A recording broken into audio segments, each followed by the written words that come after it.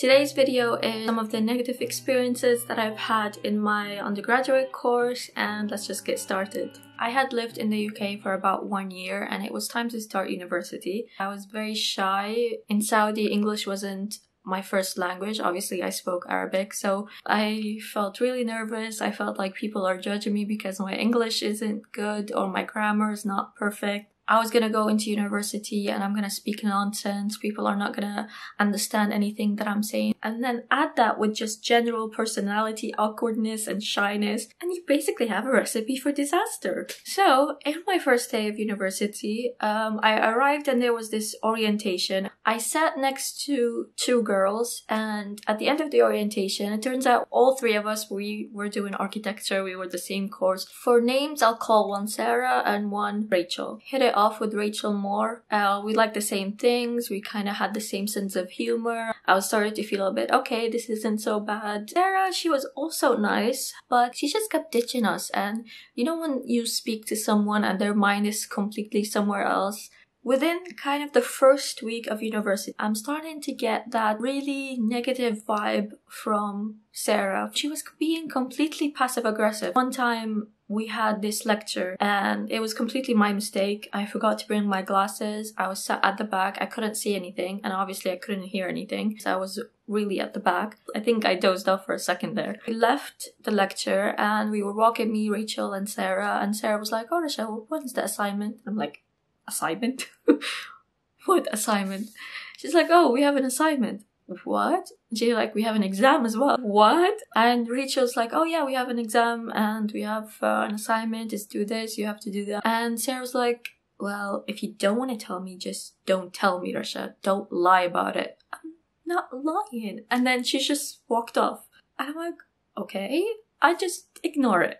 She might have been joking. I'll just ignore it. And then there was this other time. The first day of lectures, we went into a different classroom and I sat next to Rachel next to the door. The next day, Sarah sat there next to Rachel next to the door. Obviously, I didn't say anything because it's a classroom. There's multiple chairs and tables. Go sit whatever you want.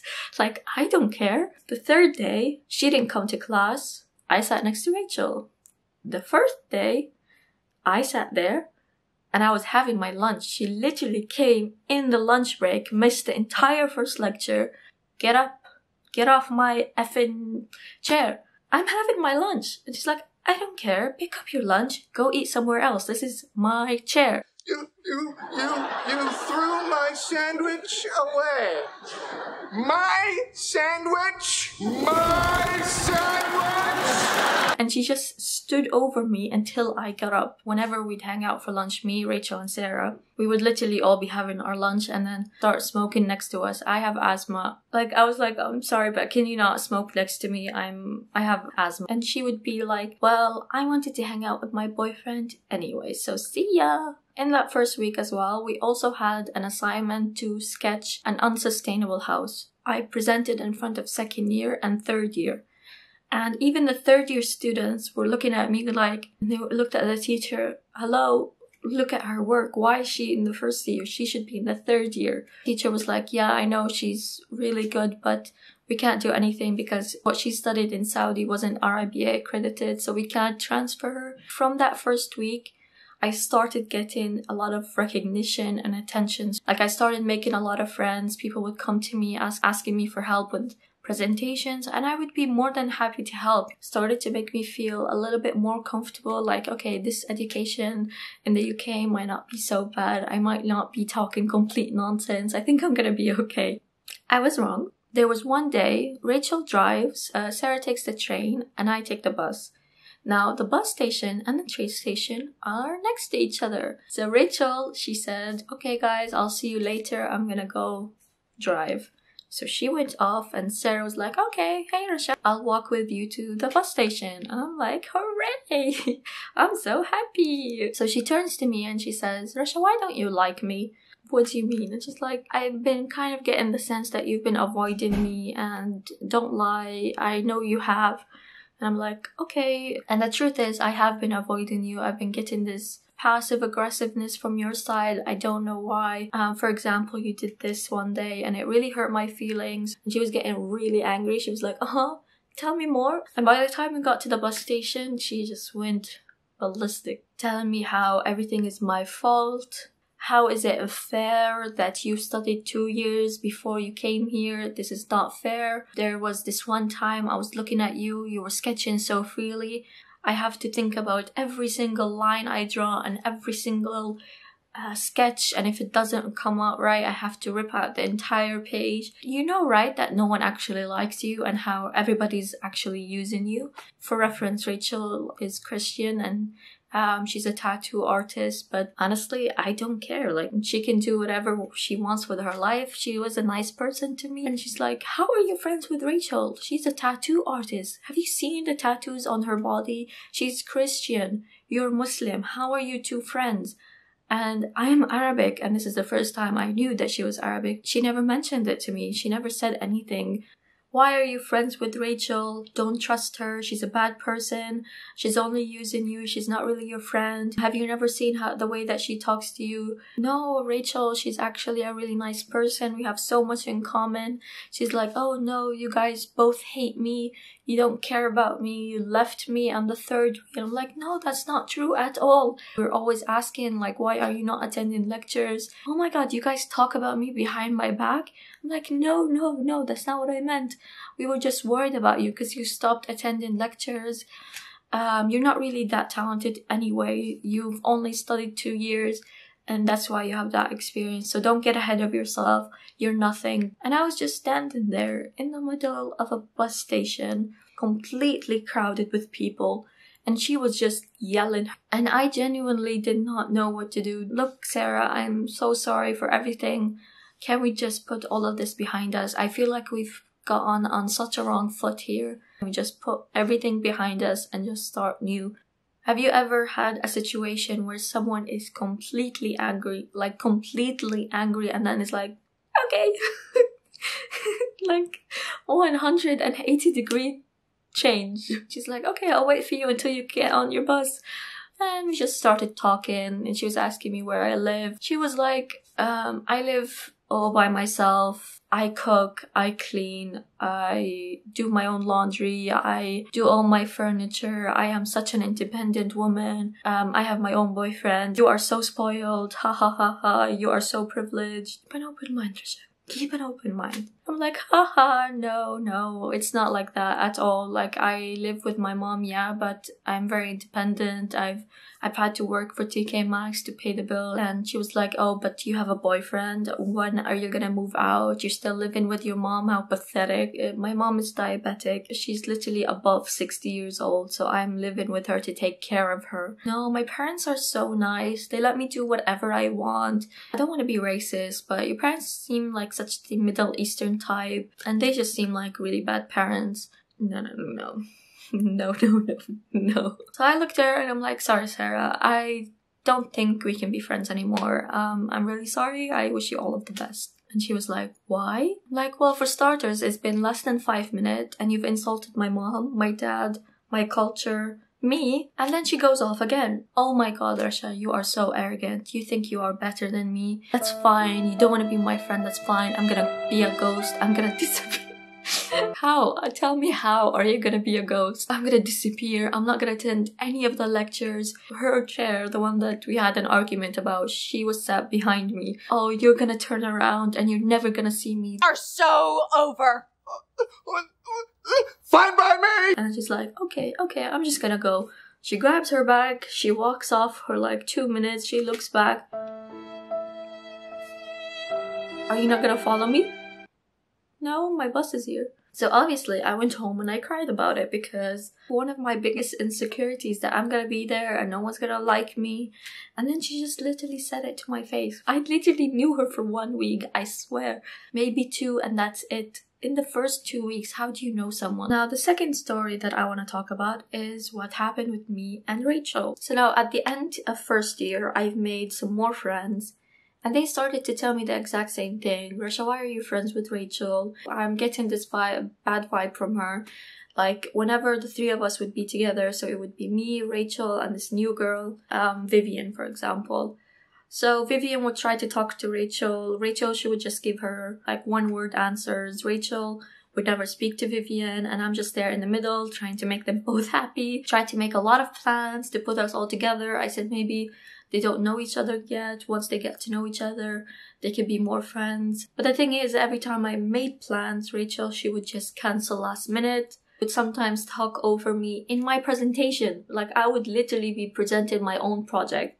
The lecturer would ask me a question like, Rasha, why did you do this? Or Rachel, she would just jump in, stand up next to me and be like, oh yeah, the dimensions are this and that. This is my presentation. Like, why are you answering my questions? And she was never positive towards me. Anytime she spoke to me, it was always in a negative way. She never complimented me, which I thought was just strange. Like, whenever she would do something new with her hair, I would just be like, oh my god, I love your hair.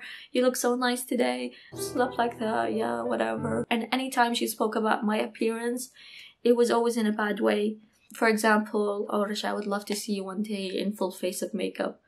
I'm like, well, I wear makeup every day to school anyway. It's like, yeah, no, I know. But I mean, like, full eyeshadow, eyeliner, red lips. As much as I appreciate it, I think it's beautiful on other people. It's just not my style. It's not my personality. She's like, yeah, but you have to let me do it. I'm so good at makeup. I should really do it for you sometimes. You look like you need it. Well, I do have a picture one time, my sister's wedding, and I had a little bit of more makeup on. I showed her the picture, and she literally held me by the arm. She's like, oh my god, Rasha. I'm like, oh yeah, I look nice. No way, you look like a panda. Those eyes, like, they're so smoky, they're so dark. It just doesn't suit you, really. I'm sorry, I'm not trying to be rude here. What? Oh, there was even this one time, oh my god. We were all sat in a table, the lecturer was asking us, oh, how many seats do you think this specific theater has? I thought he was speaking about a theater that we've been to. And I'm like, oh, is it about 300 seats? And he's like, oh no, it's 1,000. He meant a different theater. And I'm like, oh, okay. She literally turned her whole body 180 degrees, pointed her finger at me. Ha ha ha ha ha. Oh my god, 300 to 1,000. How could you get that so wrong? I should retitle this video to why. I ended up speaking to her about these things, how she was treating me, how I felt around her.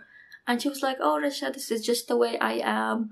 Don't take it the wrong way. All my friends think I'm a bitch. Every one of my friends saying that I'm really rude. And that's just how much I care about someone. I am mean to them and I am rude to them. That's just how it is. I don't know. I've never had a friend that was giving me tough love before. You guys are gonna have to let me know, is that normal or not? But if you care about someone, why wouldn't you be nice to them? And I literally just stopped making plans with her because almost every plan we ever made, she would cancel. You know how long that lasted?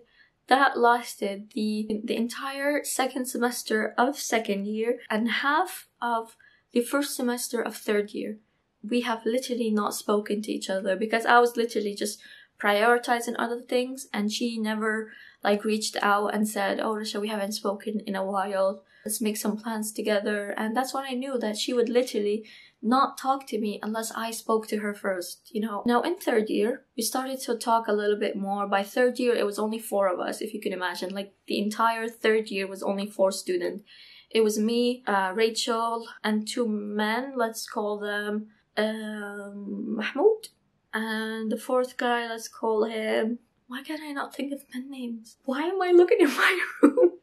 Okay, David. Let's call him David. Started to talk a little bit more, but it was nothing serious. It was nothing deep. We had a project. And at that time, I was struggling so bad. Our submission is always Friday midnight digital. That's always. So on Thursday, I am just starting to draw my sections the day before the submission. So you can imagine how far behind I was. So all of us, we were working really late at the university, and I was speaking to Mahmoud, and I was like, you know what, Mahmoud, I am so far behind. I think I'm just going to submit late.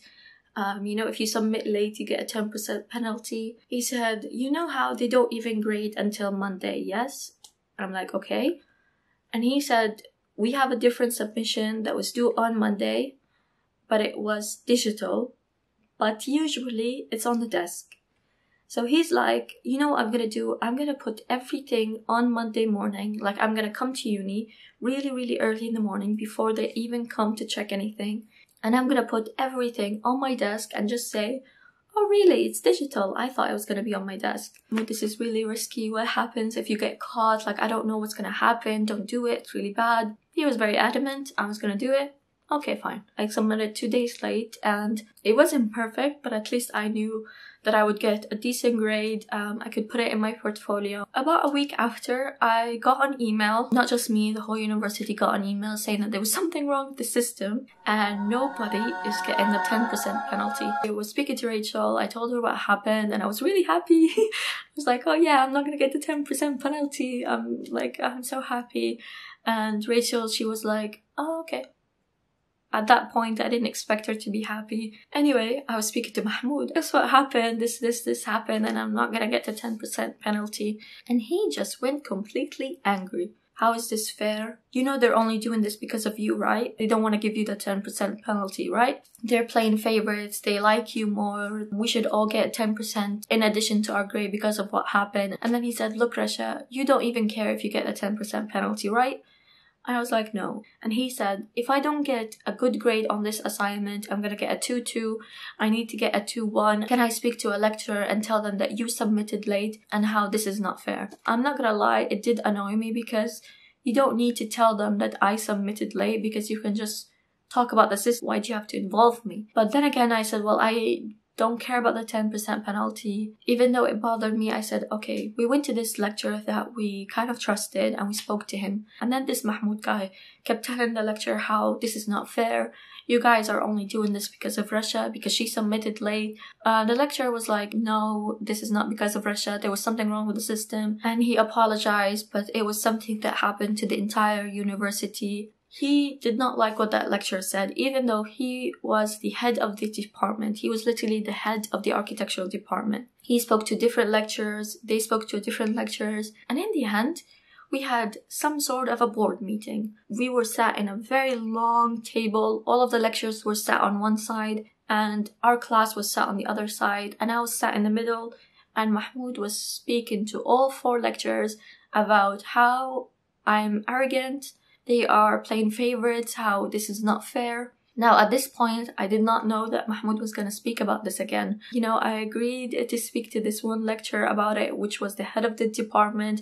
That should have been it, and we should have just put this behind us. The same guy that I helped him so much in his work. There was this one time when his laptop broke, I went there and helped him fix it. He literally had problems with site analysis, I helped him. And he would still say those things.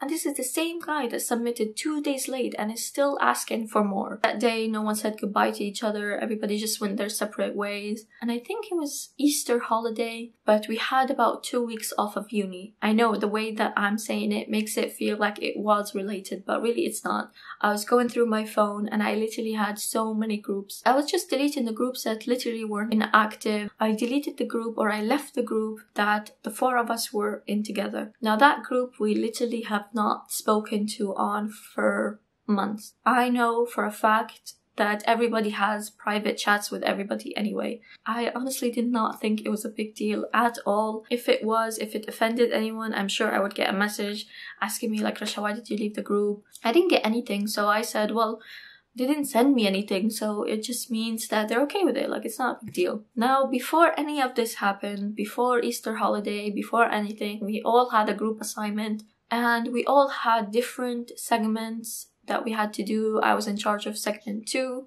I did my part, which was section 2, and I did it about a week before the deadline. We are in a university, we're not in high school. We can put our differences aside and just work on a group project together. Every time I went there, it would always be some kind of excuse like, yeah, we haven't started yet. Or yeah, we're not doing anything. And you know when you go somewhere and you speak to someone and then everybody just disappears?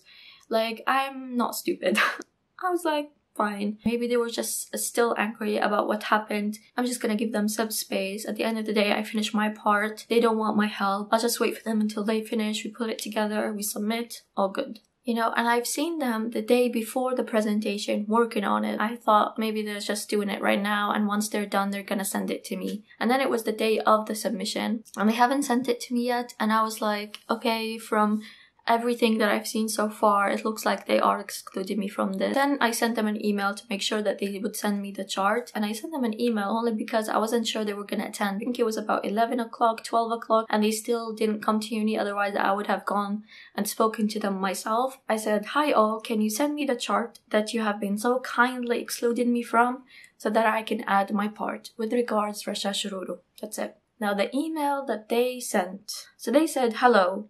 We would not have replied to this email simply because of a controversial statement you made in your email. But to save you the dilemma of checking your mailbox, we will reply back. First of all, we would like to highlight a point you've mentioned. Communication is vital for the success of this group work. Exactly a week ago, you left all of our WhatsApp group, a medium we all communicate and discuss the progress of the work." Complete lie, because we have not used that WhatsApp group for, like I said, for months. "In as much as we want to do well in this aspect as a group, you left us with no option than to proceed without you. You can't simply expect us to follow you regarding your actions. Please, we are all bigger than that. It's called self-respect. Just reflect on what you've done and the demeaning message you sent by exiting the group, which we are not even interested in mentioning here." What demeaning message that I sent by exiting the group? I don't understand. Just left the group. It was not even a formal group. It was literally just a group that we made in first year, which many people have left. If for any reason you are feeling superior to anyone and don't want to partake in any group work, well, we are good as a team as well. Mahmoud, Rachel, and David. But you sent in an email last minute on the day of submission asking us to send you over the chart, which we've done collective view for you to add your bit, is inappropriate. Remember, we had discussions and planned everything. The chart did not spring into existence by its own. And regarding your own part, we've made it upon ourselves to do it as a group, and we've informed the lecturers about it. I agree. Group chart was discussed. It was planned. Everyone knew exactly the part that they had to do. So why are you now, the day of the deadline, you're telling me that you've already did my part? And I'll tell you what happened afterwards, but they didn't do my part, and they didn't speak to any lecturer about it, which I'll tell you why. The fact that you're saying that you've informed the lecturers about it, which means that it had moved on to a more serious problem for you to involve the lecturers. Why did you not tell me? Communication is vital for the success of the group work. Excuse me, how many times did I come to you and ask you, "Hey, how's the project going? How's the research? What are you guys doing? How's your part doing?" And you've literally avoided me and then disappeared into the abyss. Then it said, "However, we are a united team. You could still participate if you talk to everyone and talk like professionals and act accordingly." Very rich coming from a person that sent me such a message. "No matter the competitive nature that's between us, we will share a great respect for one another. As we are all matured and try to do well, we will try to act professional. We cannot keep up with a situation where someone won't even say hello to you, but instead just send in an email last minute with thanks." You can imagine, at that time, I read that email and I was completely furious. I was so angry. Were you not there when we had discussions and everyone was doing their part? I've made my part for a week before the deadline, and I've spoken to you multiple times. How's the project going? How's the research going? When can I add my part? Did you add that into the email whatsoever? Nothing. Ever since that incident, I have come to class so many times and I would say good morning, and literally none of them would look up from their desk and say good morning. No one would reply to me. So anyway, I walked back to class, really angry. One of the lecturers was there. I go up to him and I'm like, "Look at this email. Look at what I sent and look at what they sent." The look on my lecturer's face, even the first sentence, you can see his face was like. Anyway, he calls the three over, "What's going on with this group project?" And Mahmoud was like, "Oh, lecturer, Rasha, she left the group a week ago after the board meeting. She was very upset. She left the group. She's not talking to anyone. She's being very arrogant. She would come to class and not say good morning. And we don't want to work with her." And then we started talking. And I told him, "Mahmoud, I didn't agree for you to go and speak to more lecturers about it. And this whole board meeting, this whole table was so embarrassing. I've done the assignment since a week ago. It's already ready." And he started laughing. Literally, he started laughing. And then I started crying, being humiliated like that in front of the class. that you would just laugh at me. Of course, I got emotional and I was like, no, that's not true. How many times have I come to class and I said good morning and no one would reply to me? You know, and I have a dignity as well. Like, if you guys don't want me, I'm just gonna sit by myself. And now this other guy, David, he started laughing as well. So the lecturer was like, oh, Rasha, please don't cry. It's okay. Let's just get to the bottom of this. You guys are gonna have to let Rasha in. So now when we came to do the assignment, guess what? They said in the email that they've done my part. That was a lie. They didn't do my part. They didn't even finish their part. So after what happened, to be honest, we were kind of fake nice to each other for a few days, and then everything had to be moved into online learning anyway, so we never saw each other again. I never spoke to them again.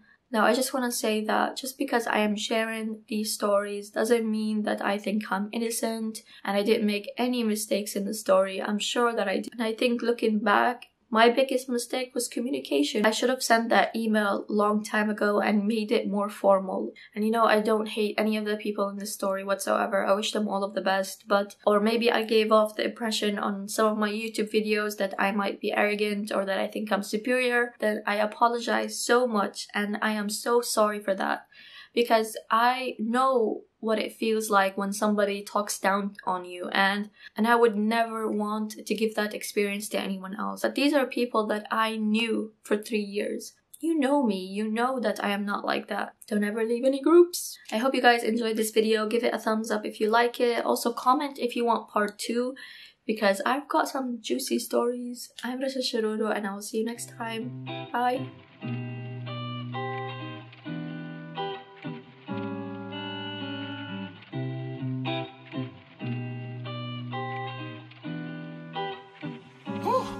Yeah.